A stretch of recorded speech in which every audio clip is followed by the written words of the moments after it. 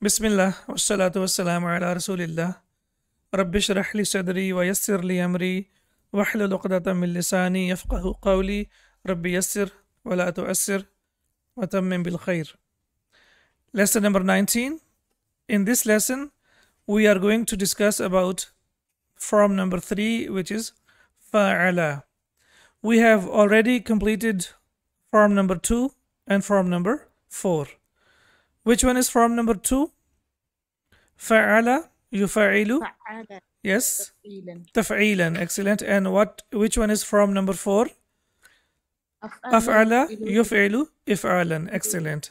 So we have learned these 2 and 4, and they are the most important forms. They are used the most in the Quran. However, we have to learn all of them so that we are able to understand the whole Quran. So now we move on to, and that is because the Shaykh himself decided to go with form number 2 and 4, and now we move on to form number 3. So form number 3 is fa'ala. Okay, what is extra over here? You know, when we say mazid fi, that means that there is always one extra letter in the root letters. So what is extra over here? همزة ألف أستاذ Alif, yeah, فعل alif, yeah. Alif always comes in the middle and it is always empty. It does not have any haraka on it. So that's why we call it alif. It never comes in the beginning of the sentence or the beginning of the word. So fa, ain, lam, these are the root letters. But when alif is added to that, then it becomes from number 3, it is fa'ala. So fa'ala, yufa'ilu, mufa'alatan. So as we can see over here, this is the masdar, and we know that the masdar are fixed for the derived forms of the verb, and we also know that these verbs, they are also, or these forms, they are also named after the masdar. So for example, when we say form number 3, we can also say that form number 3 is mufa'ala. So what is common between form number 2, 3 and 4? That mudari always starts with you. Mudari always starts with you. For example, we have fa'ala yufa'ilu taf'ilan. Now we have fa'ala yufa'ilu. So we also have you over here. And then we have mufa'alatan. And then we have af'ala yuf'ilu if'alan. So we can see over here that the mudari starts with you. And it is only limited to form number 2, 3 and 4. Please remember that mudari starts with fatha. The rest of the abwab, it always starts with fatha. But when we talk about form number 2, 3 and 4, the mudari starts with dhamma, as we can see over here. So this is the pattern, as we can see here. And here is the example that we are going to follow. So the example is jahada yujahidu mujahadatan. Jahada yujahidu mujahadatan. To strive. So this is our form that we are going to discuss in this lesson. Now, as we know that we always we need to know that whether the derived form has one masdar or 2. Do you remember which verb form has 2 masadir? The derived form, which one has 2 masadir? Form number 2. Form number 2 has 2 masadir. Fa'ala yufa'ilu taf'ilan wa taf'ilatan. Taf'ilan wa taf'ilatan. Example, for example, we have sabbaha yusabbihu tasbihan, and we have samma yusammi tasmiyatan. Hayya yuhayyi tahiyatan. So that one has 2, and this also from number 3 also has 2 masadir, mufa'alatan wa fi'alan. What are those? Mufa'alatan wa fi'alan. So as we can see over here, jahada yujahidu mujahadatan wa jihadan. You know, we know both of these words, jihad and mujahada. So both of them are the masadir of form number 3. Jahada yujahidu mujahadatan wa jihadan. Sometimes this masdar is used, and sometimes this masdar is used in the Quran. However, this is the most common, and this is also used. For example, nada yunadi munadatan wa nidaan. Nidaan is more common, which is also used in the Quran. So we have to see sometimes that whenever you see a word that is on the pattern of fi'alan or fi'alun, that means this is also the masdar of form number 3. Is this clear? Sometimes Yes. sometimes you might hear the word nifaq. Nifaqun, yeah. Some people they have nifaq. So we have nafaqa, yunafiqu, munafaqatan, wa nifaqan. Similarly, we have kitab. Did you notice that kitab is also kataba, yukatibu, mukatabatan, wa kitaban. So kitaban is also, so any word that you look on the on the pattern of fi'alun, that means this is the masdar of form number 3. Even though it's not used a lot, however, this is also one of the masdar of form number 3. Now, if you see here, we have learned form number 2 already. In form number 2, we know that there is extra tashdid, or we can say there is extra ainul kalima. So it is fa'ala, yufa'ilu, and al-masdar is taf'ilun. Fi'l al-amr is fa'il, and ismul fa'il is mufa'il, and ismul maf'ul is mufa'al. And as we know that this is a rule of thumb, we can say that in these abwab, the doer is always with kasra, the second last root letter, and ismul maf'ul is always with fatha, and this is when we talk about the second last letter. And today's bab is what? Fa'ala. So what is extra over here? Alif. Fa'ala, yufa'ilu. Fi'l al-amr will be fa'il, and as we can see over here that it has two masdar. It has fi'alun wa mufa'alatun, and we have mufa'ilun and mufa'alun. As we know, ismul fa'il will be always with kasra, and ismul maf'ul will be with fatha, the second last letter. Okay, and we have also learned the fourth form, which is af'ala. So we know that here hamza is extra. So this is hamza. Why we call it hamza? Because alif has fatha on it. So whenever alif has fatha on it, or kasra on it, or dhamma on it, then we don't call it alif, we call it hamza. Even if it has sukoon on it, we will call it hamza. Af'ala, yuf'ilu, if'al. So if'al is the masdar. Af'il is fi'l al-amr, muf'il and muf'al. So this is ismul fa'il, and this is ismul maf'ul. So now form number 2 already finished, form number 4 already finished, and form number 3, as we discussed that we will complete it inshallah in this lesson. So what is common over here? Al-mudari starts with you. Dhamma. Yeah, dhamma, excellent. And in only these 3 abwab. And similarly, ismul fa'il and ismul maf'ul, they start with mu. They start with also dhamma. So these are the small things that we need to know. So even if it's ismul fa'il or maf'ul, they also start with dhamma, as we can see here, mu and mu.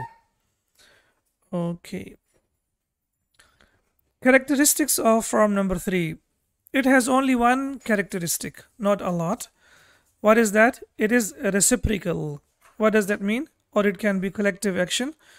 Verbs of this form usually show an action being done with another person or group. So basically, one person is doing or performing an action on the other person or the other group. And it is always transitive. That means it is al-fi'l al-muta'addi, and it always needs an object.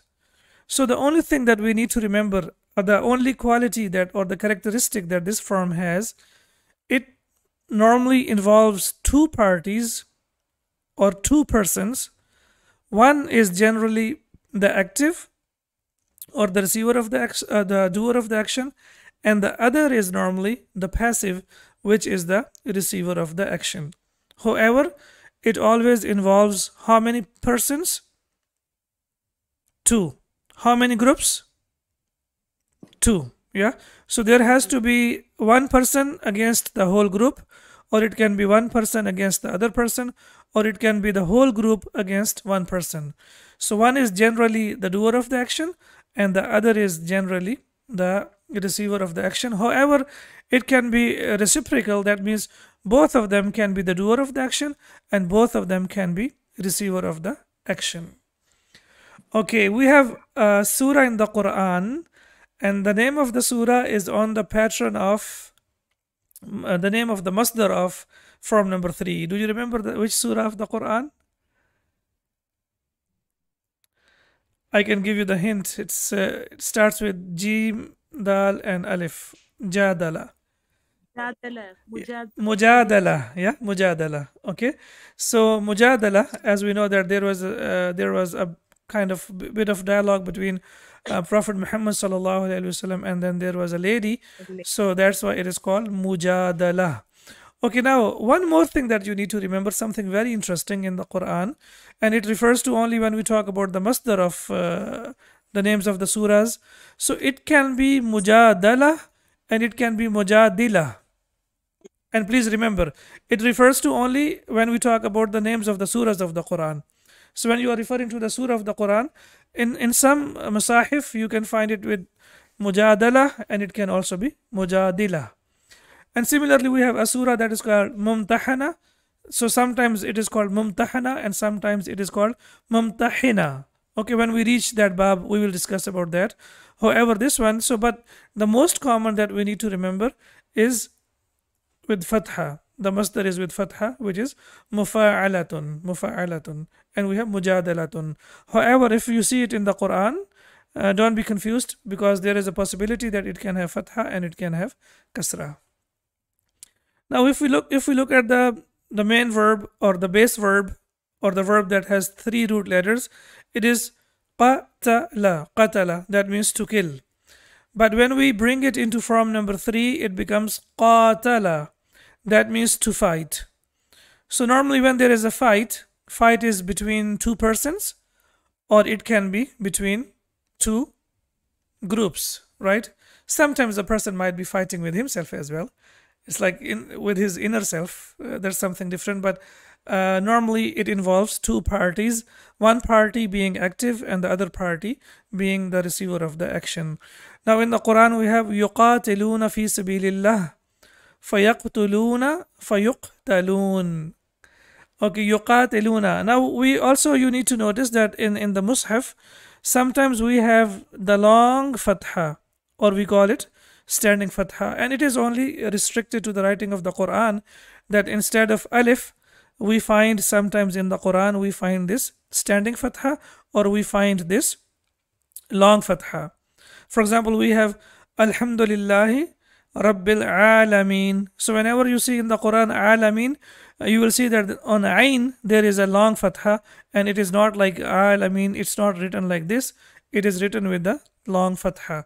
So please remember that whenever you see this long fatha, it equals what? It equals alif. It equals alif. So yuqatiluna fi sabilillahi, they fight in the cause of Allah. Fayaqtuluna, yaqtuluna is from qatala yaqtulu, yaqtuluna, they kill. Vayuqtalun, and they are killed. So what is the difference here? Yaqtuluna vayuqtaluna. What is the difference between these two? Please tell me quickly. Yeah, has fatha and this has Dhamma. Okay. So what is the difference between these two? Yaqtuluna, they kill. They kill. Okay. Yuqtalun, they are killed. They are killed. So this is active and this is passive. This is active and this is passive. Okay, what is the difference between yuqtaluna wa yuqatiluna? What is the difference between these two then? Yuqtaluna is the passive form of verb form number 1. Yuqatiluna is the active form of form number 3, as we can see over here. Qatala yuqatilu, yuqatiluna. So if you look at the translation, yuqatiluna, they fight. So this is form number 3. Yuqatiluna, they fight. Fi sabilillahi. So this is form number 3, and this is form number 1. Fayaqtuluna, and they kill. Wa yuqtaluna, or they are killed. So you need to be very careful whenever you see dhamma. Whenever you see dhamma on mudare, there might be a confusion that whether it is form number 2, 3, or 4. However, if you pay some extra attention, you will be able to figure out that there should be one extra alif, or there should be extra tashdid, or there should be extra. What is in the form number 4? What is extra? There has to be extra hamza. So if you find any of these, that means that this is form number 2, 3, or 4. Basically, this is 2, and this is 3, and this is 4. If there is no alif, if there is no tashdid, and if there is no extra hamza, that means this is the passive form of the mudari. This is the passive form of the mudari. Is this clear? Yes, Ustad. Okay, excellent. There is another characteristic of this bab which is not very common. However, since we are like focusing on the Quran, and we know that baraka is used in the Quran a lot, barakna. So sometimes verbs of this form might have a completely new meaning from their triliteral root. So triliteral root is baraka. Baraka means to kneel down or to bend. Okay, baraka. It's not used in the Quran. However, it is used in the Hadith, as the Prophet Muhammad sallallahu alaihi wasallam said, "إذا سجد أحدكم فلا يبرك كما يبرك البعير." When one of you prostrates, yani when he does sajda, he should not kneel in the manner of a camel. So what he is supposed to do basically, وَلْيَضَعْ يَدَيْهِ قَبْلَ رُكْبَتَيْهِ. What he should do, he should put down his hands before his knees. So that's the hadith, that whenever someone kneels down or prostrates, he should put his hands first and then his knees. Okay, so baraka yabruku, and it refers to the kneeling down of the camel. Okay, the hadith, as I told you, إِذَا سَجَدَ أَحَدُكُمْ فَلَا يَبْرُكْ كَمَا يَبْرُكُ الْبَعِيرُ. But when we take it to form number 3, it becomes baraka, that means to bless.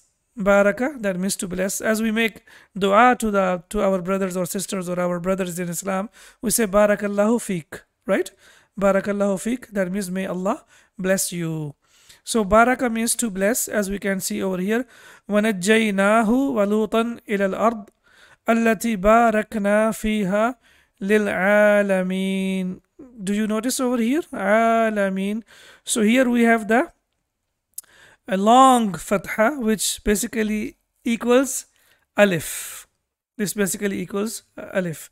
And we saved him and Lut alayhi salam and brought him to the land of Levant, that we have blessed for all people. Now you can see over here, barakna. So this is the past form, and this is the last form of baraka. So when you do the conjugation, baraka, baraka, baraku, and you continue to the end, it will be baraktu and barakna fiha lil alamin. So baraka means to bless. Barakallahu fikum, as we say, may Allah bless you all. Okay, baraka. What is the present tense of baraka? Yubariku. Yubariku. Mubarakatan. What will be the ismul fa'il? Mubarik. Mubarak. And what will be the ismul maf'ul?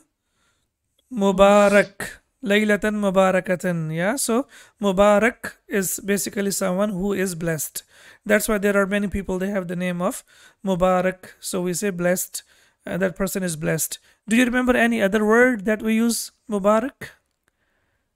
Eid Mubarak, right? Eid. Yeah, when we greet someone, we say blessed Eid. So basically we say Eid Mubarak. That means may Allah bless you with a blessed Eid. So that's why we say Eid Mubarak. Okay. So now we see over here Jahada, Yujahidu, Mujahadatan. Failul Amr is Jahid. Very simple Failul Amr. So basically what happens, as you know, that we drop Alamat al-Mudari and we make the ending Sakin. And if it is readable, that means it is ready. Failul Amr is ready. So what is Failul Amr? Jahid. Jahid, as we can see over here. So Failul Amr is Jahid. Ismul Fa'il, as we have discussed many times, that with the Mudari, what we do, we change you into Mu. Yeah, you into mu, and then in the end we put tanween, so it becomes mujahid. So mujahid is ismul fa'il, and mujahad is ismul maf'ul, as we can see over here. So when we have kasra on the second last root letter, it is ismul fa'il, and when we have fatha on the second last root letter, then it is ismul maf'ul. Is this clear?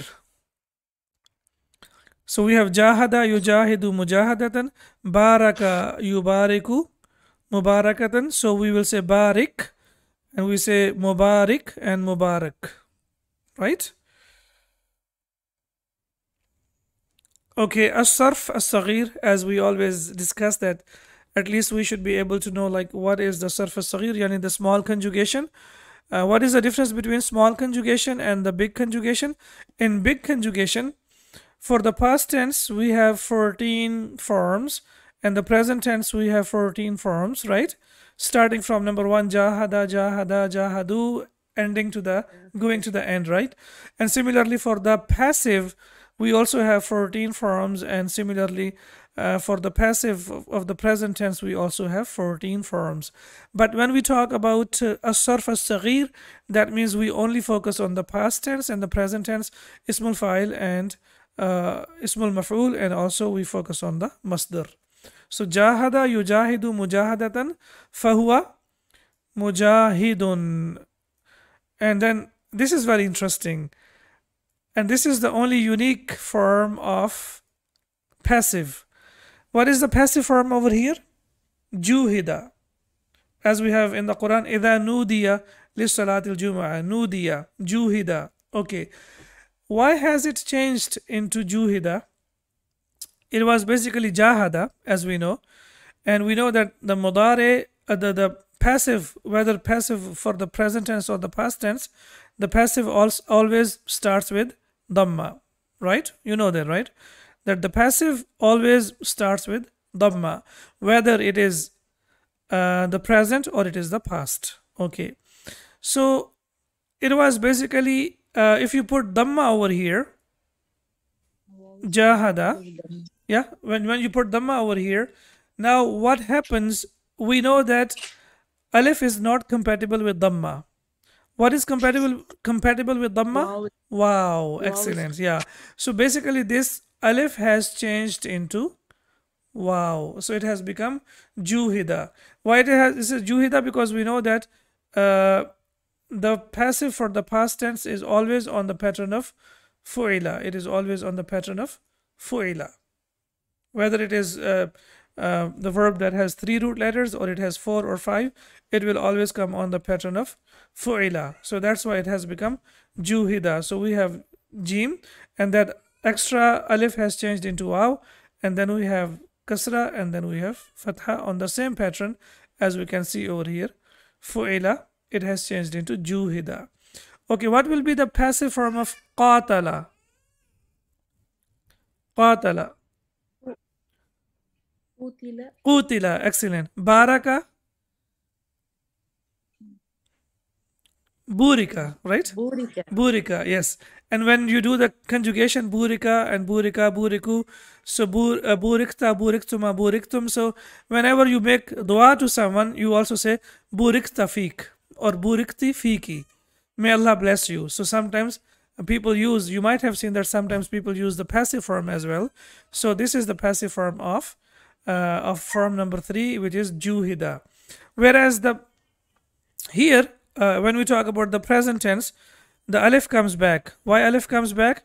Because before alif, as you can see over here, we have fatha. So that's why alif comes back. So it becomes yujahadu.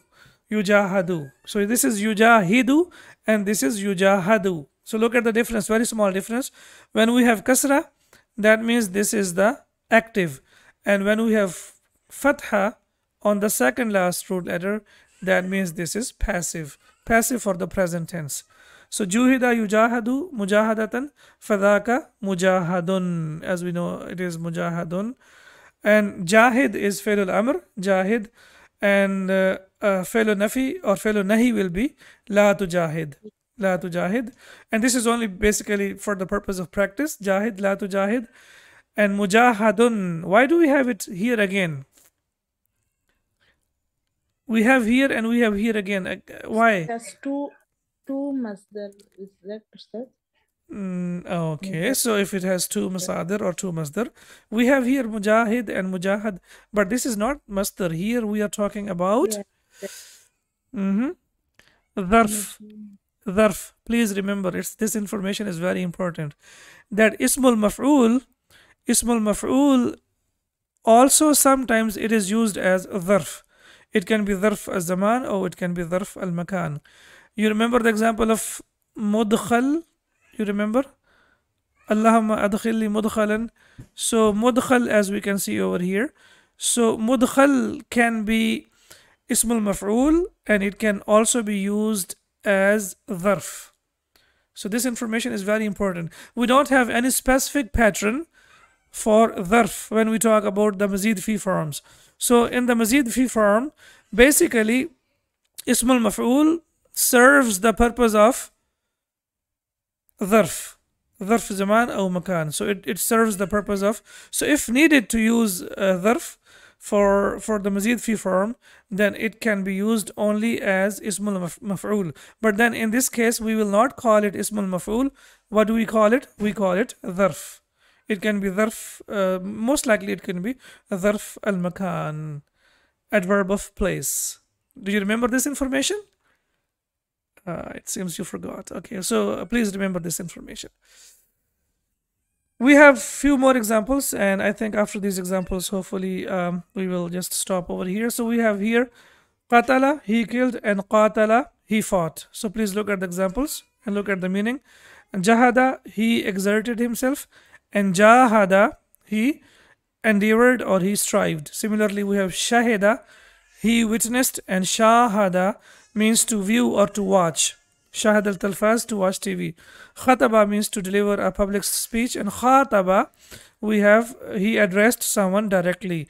Khataba yukhatibu mukhatabatan, and we have mukhatib and we have mukhatab. Do you remember mukhatab? Does anyone remember mukhatab? Mukhatab is The second person, yeah? second person. Yeah, so what is the second person called? The second person is called mukhatab. Excellent, mukhatab, perfect, yeah. And similarly, we have nada, he called, but when we take it to form number 3, it becomes nada. So he called, nada, yunadi, and it has two masdar, munadat, and also nida'an. It has two masdars. All right, so I hope the ideas and the concepts are clear now about form number 3, and inshallah when we come back again for the next lesson, hopefully we will go through some of the points, main important points of the lesson, and then we will start our lesson. Okay, any questions? No, Ustad. All right, barakallahu feekum, subhanaka Allahumma wa bihamdika wa iyyakum. سبحانك اللهم وبحمدك أشهد أن لا إله إلا أنت أستغفرك وأتوب إليك وإياكم. السلام عليكم ورحمة الله وبركاته.